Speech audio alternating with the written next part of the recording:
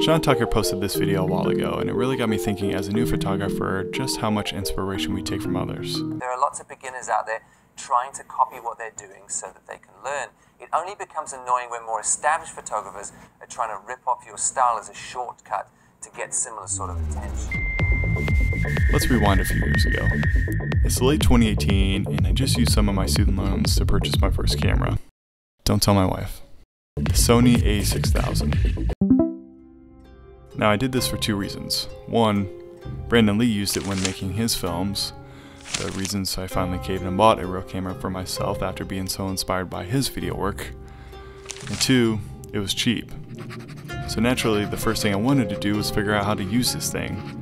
I didn't really know anything about photography outside of using my phone and really basic, simple edits, but I never even heard of the exposure triangle before. I needed a lot of help.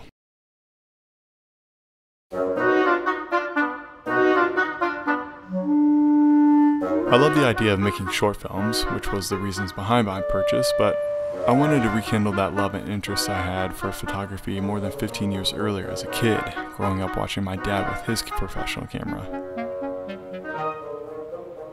Photography was going to be a great way to help me really learn my camera, but I needed some direction and I needed some help.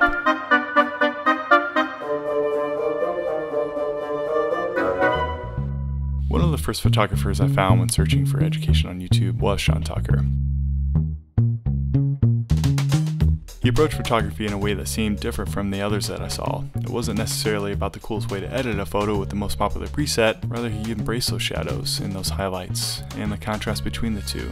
He let what he captured do the talking, and the coloring was just a way to give it a little bump at the end. And I knew that's how I wanted to approach my photography. I knew what he gave back on YouTube was going to be priceless to me. Then, he came out with this. Is it okay to copy another photographer's work, and when does that stop becoming appropriate? I personally think that it's not only okay for beginner photographers to copy more established photographers, I think it's advisable when you're starting out. I mean, it's how we learn as human beings. We watch what someone else does, and then we try and imitate it and do it the same way that they're doing it. And personally, I don't know a single professional photographer who takes offense to the fact that there are lots of beginners out there trying to copy what they're doing so that they can learn. One of the things that I've always kept close to my chest was something that Hunter S. Thompson did as a young writer starting out. Coleslaw, a taco salad, right home, a snow cone. Start snorting cocaine seriously, it says. 10 p.m., cocaine and grass. 11:30, cocaine, etc., etc. 12:05 to 6 a.m., he writes.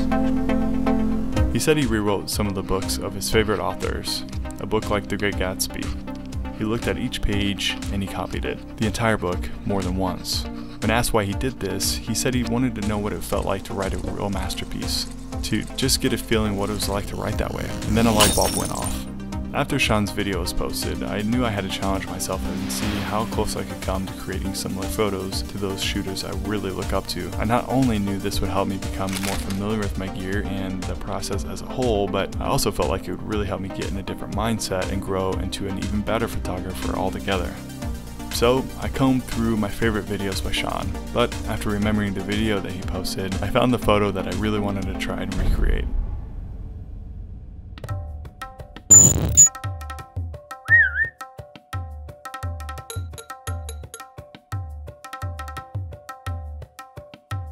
So I went downstairs and set up in my basement, and I wanted to use what I had on hand. I didn't have the collapsible backdrop he used, but I had a seamless paper backdrop, and that was going to be good enough.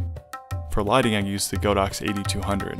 It's the only light I have, but I wanted to add a reflector that I had to help me tell a better story and fill in those shadows just a little bit to see if it would make a difference. I have a couple hoods and wanted to use them all to see what type of photo I could get from each, or if it even really mattered. But I knew I wanted to use a small lens hood, as Sean used one himself to help replicate what Rembrandt would see when painting his photo. That small concentrated light through the window, with the harsh highlights and the deep shadows. The camera I'm going to use is the A7 III.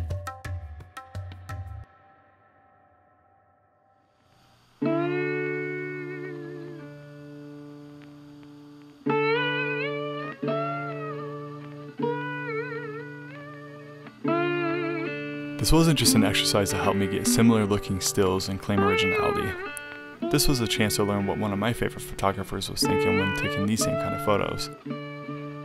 The photos themselves aren't too impressive, and I think that's the point here. It's really about achieving the best when doing the basics, and ultimately being able to inspire others to get out of their comfort zone and grow as an artist as well. And that's exactly what Sean did for me.